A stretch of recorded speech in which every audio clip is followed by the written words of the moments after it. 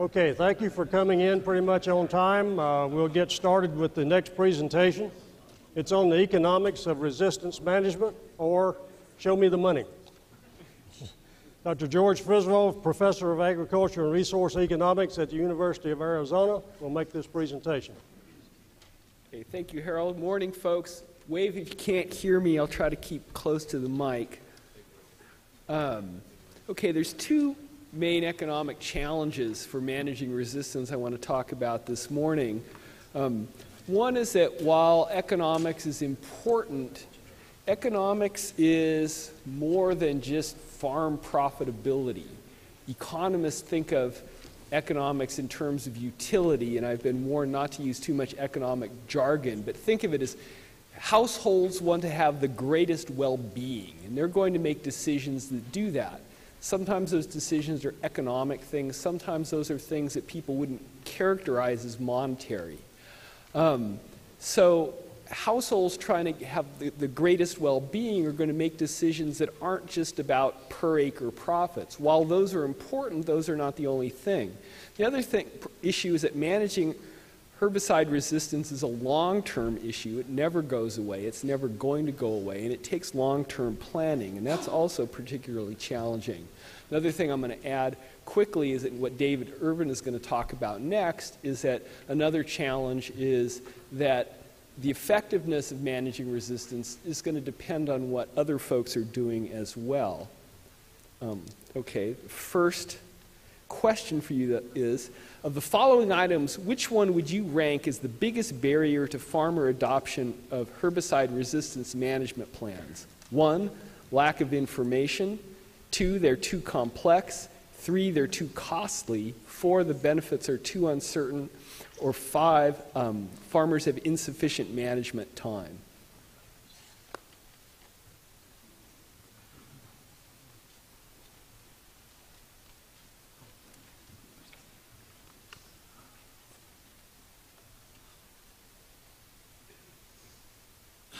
Benefits are too uncertain wins, but kind of an interesting diversity. And I don't think one could argue that any one of those things is unimportant. Okay. Now, one of the things when I say everything depends more on just farm profitability, one of the things one has to look at is overall household income.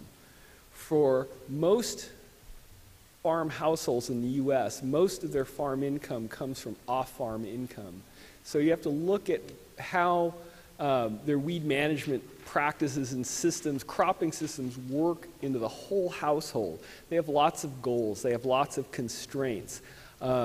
When economists first started to look at the relative profitability of Roundup-ready soybeans, for example, study after study after study was finding there's no profit advantage. But adoption rates shot up. So it was having these benefits that economists traditionally were not able to capture. And by surveying farmers, people started to realize that the simplicity of the system, the flexibility, various convenience factors, environmental factors, the way it fit with low-till and conservation tillage were all these important factors that we weren't thinking about. That means that because the reasons for adopting certain things are complex, the reasons to get people to do something different are also going to be complex. Now, another thing, it was interesting when Ray asked the question, did anybody think government programs matter? And it was, there's 0. Well, I think people think that the government programs and regulations matter, but indirectly because they're affecting the economics. And farm programs, conservation compliance, registration of pesticides, crop insurance programs, regular commodity programs, all affect the bottom line, and that's going to affect people's weed management decisions. Okay, now managing herbicide resistance is a long-term problem. It's an investment problem. You're going to have increased costs today. You might have to buy more residuals, different kinds of equipment, more labor, more training. The benefits are delayed. Okay, you might have better stewardship of the products. Things will last longer. You have more options for more effective weed control over a longer period of time. We know that people are generally pretty bad at making long-term investment decisions. Fidelity Corporation just did an analysis of people making investments with their 401ks, and they found the group that performed best were people that forgot they had accounts with Fidelity and just left things alone and didn't manage things at all. So making long-term investments are pretty difficult for people. Another way to think of resistance management is it's an insurance policy. I am incurring, right? Why do we have car insurance, aside from the fact that we're legally required to? But you have car insurance or you have homeowners insurance. You're paying a certain cost every month to avoid some kind of risk that you can't count on later. One could think of resistance management as the same thing. You're incurring a certain amount of costs, but you're trying to avoid some kind of hypothetical stochastic risk. But that means that the benefits are uncertain. And it's also very difficult for people to weigh costs that they know they have now with the costs that they might avoid in the future. That's a harder sell for people. Okay, question number 2. In your opinion, how likely is it that the discovery of a new herbicide will solve current and future herbicide resistance problems? Is it 1, high, 2, medium, or 3, low? I have 8 seconds to answer.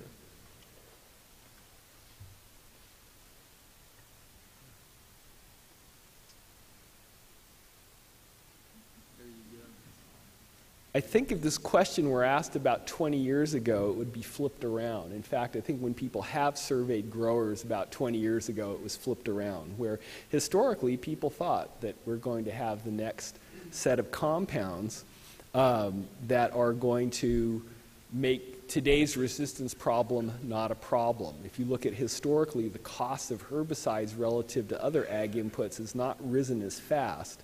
And I think there's been a change. I think one of the things that's come out of a lot of the efforts that we've been doing over the last few years is people start to realize that the effectiveness of herbicides, in particular modes of action, that they're limited, and it may be increasingly difficult to get new ones. Okay.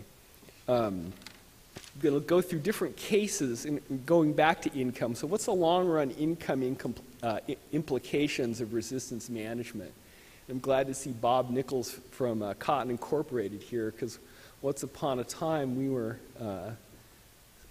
brainstorming at one of the Beltwide Cotton conferences, and we were talking about 3 scenarios of resistance management, and there were 3 cases. And one is what I call the optimistic case, is that managing for resistance is profitable even in the short run. So then the issue is, well, why wait? We can do it.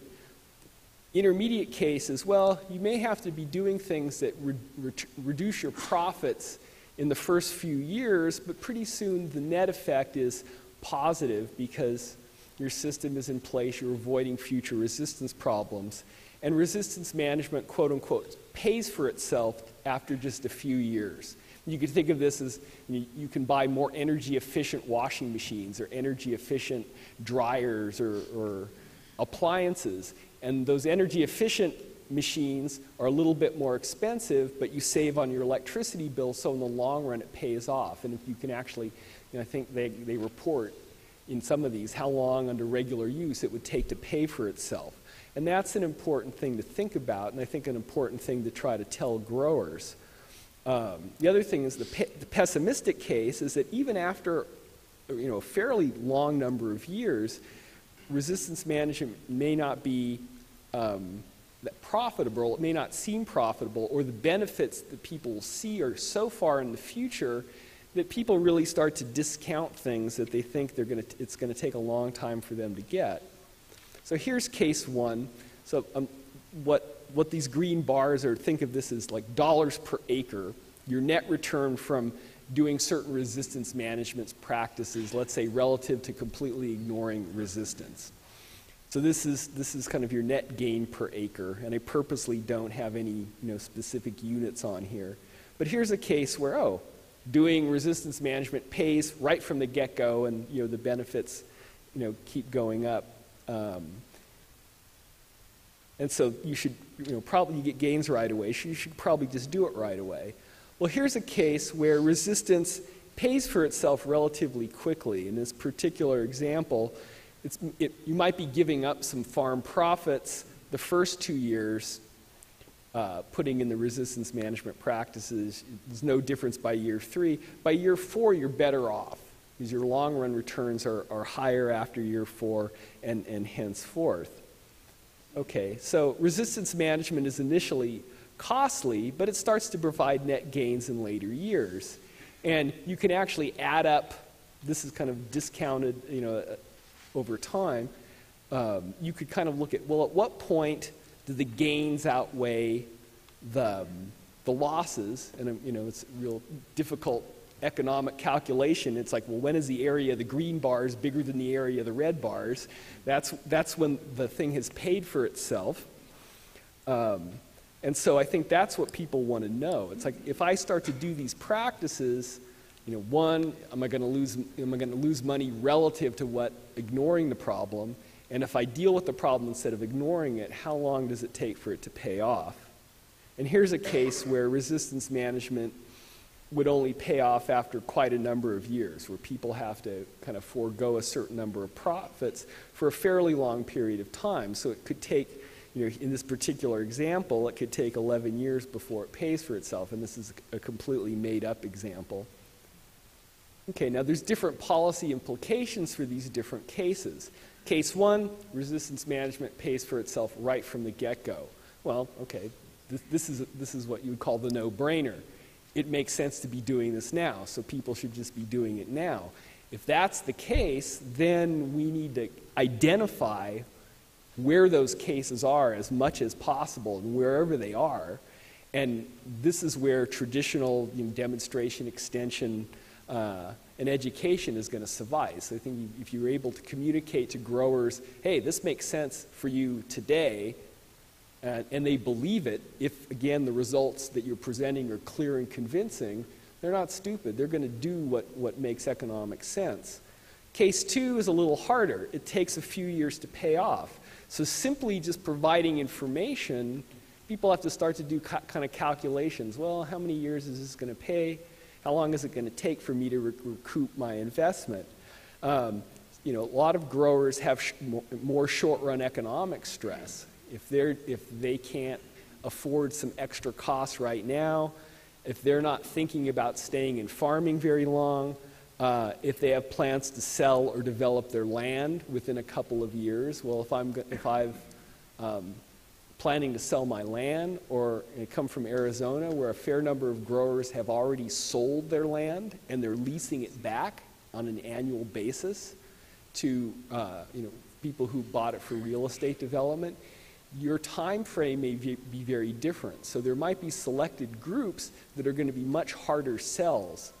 Case 3 is a lot more pessimistic, where the messaging is really difficult. You're telling people that this is going to eventually pay off, but it's a longer term. And so you might need additional economic incentives, additional cost-sharing programs, something like an EQIP type program, to get people to put these practices in place, so that to get them over that hurdle of having to wait or having uncertainty about the benefits. Okay, now we have a critical need, because I've got 3 hypothetical graphs. What kind of reality do we have here?